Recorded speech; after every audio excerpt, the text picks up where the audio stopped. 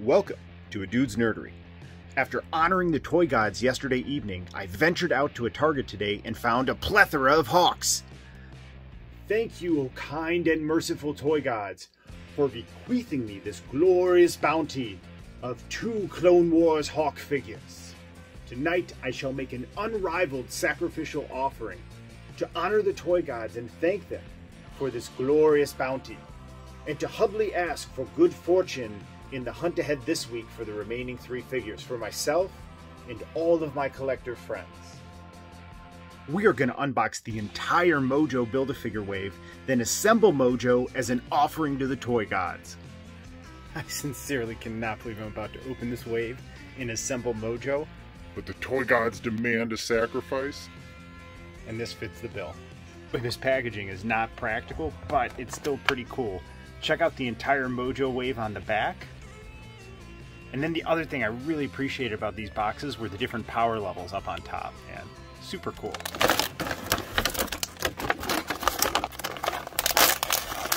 Psylocke has a notably impressive face sculpt for Toy Biz. Man, she looks really cool from all angles, doesn't she? Her hair is black and it has a light purple wash going through it.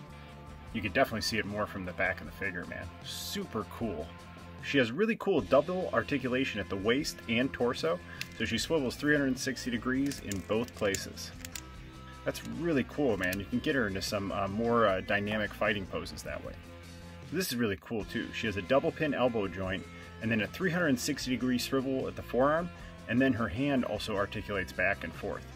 Really cool, man. I'm gonna have to figure out, you can really get her into some neat poses that way. See? Check out how the forearm just swivels like that. So cool. Maybe she's given some kind of like mystic pose like that. That is really neat. So excited to get this Psylocke in with my 90s X-Men traditional purple outfit with the red sash. She is a stunner for sure. One of the other things that is really cool about the Toy Biz packaging is it comes with a comic book inside of it. So then you get a really cool comic book to read, but it also looks really neat in the packaging. I mean, check it out. Those are all comic books.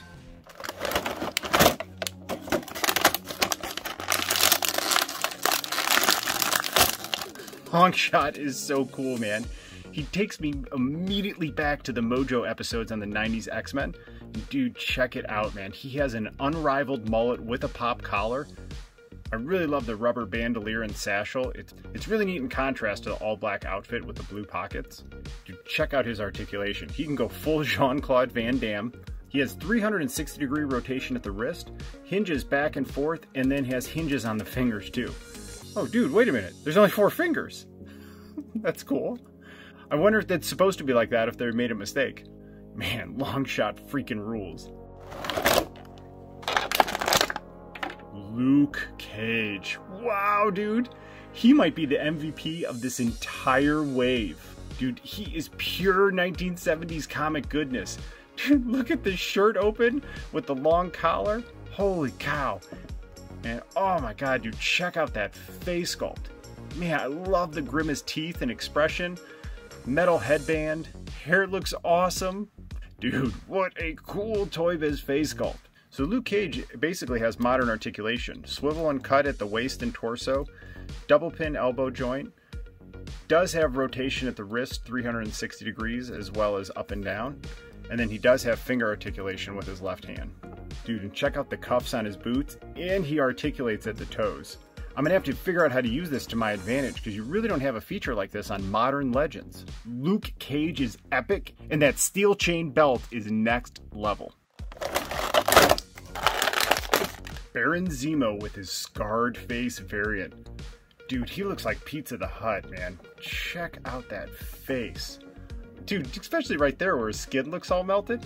That's incredible. I also have this figure with the Baron Zemo mask, and I'm pretty glad I have both now that I see them together, man. It's really cool. Dude, first of all, I cannot get how cool he looks in this purple outfit. It's got a really neat black wash running through it. And then you got his big wrestling belt here, just bright and gold, pops with everything else. But the real winner here is his fur collar, man. So cool. And then as you go down and check out his boots, he also has fur collars on both of them as well. Zemo also comes with a staff that goes into a notch in his hand here. Having a hard time getting it to stay in, but definitely going to work on it. Man, his pizza face is going to keep me up at night. How about you? First appearance Iron Man. Oh, dude, he is awesome. He really does look archaic, but that's the point with this figure, isn't it? I love the silver, like chromed out body. You have the gold arc reactor and antenna here, and then you have just like the classic comic book Tony Stark face, man.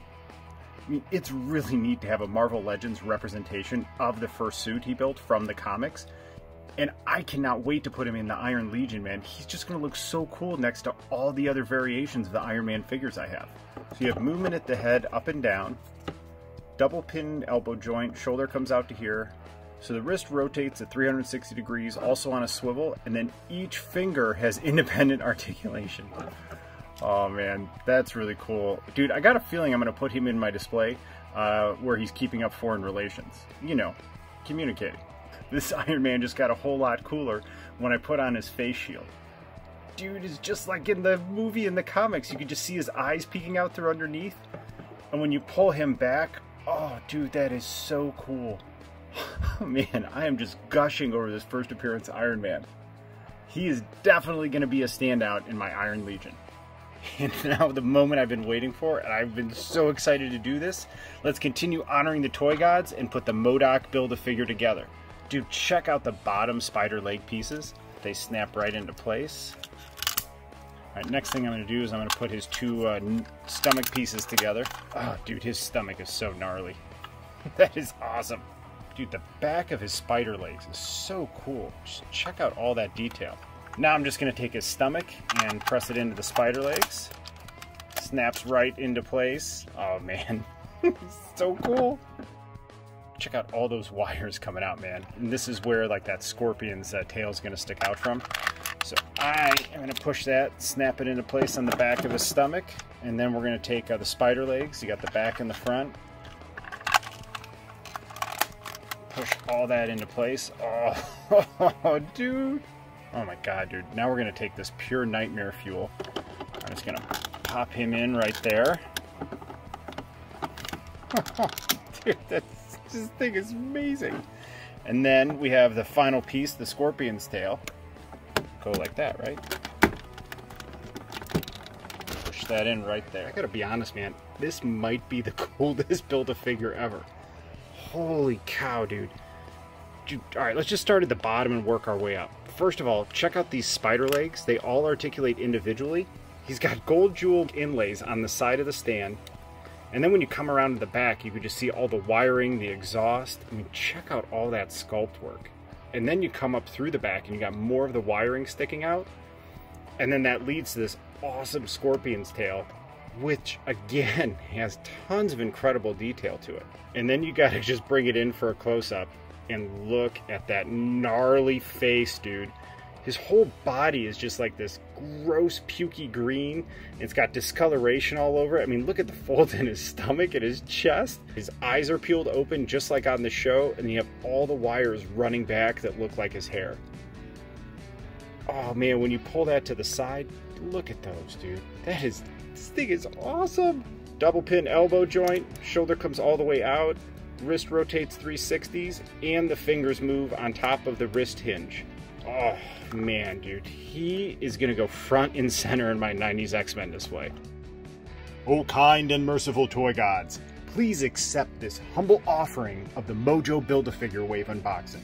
It is a most glorious wave, and I am honored to have it in my display.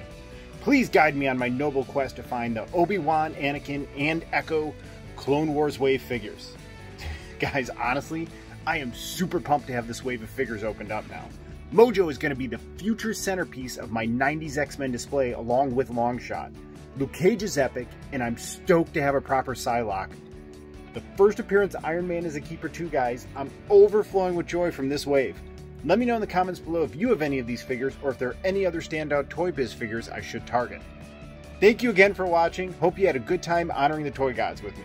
Please like and subscribe to join the noble quest of building this action figure collection. See you real soon.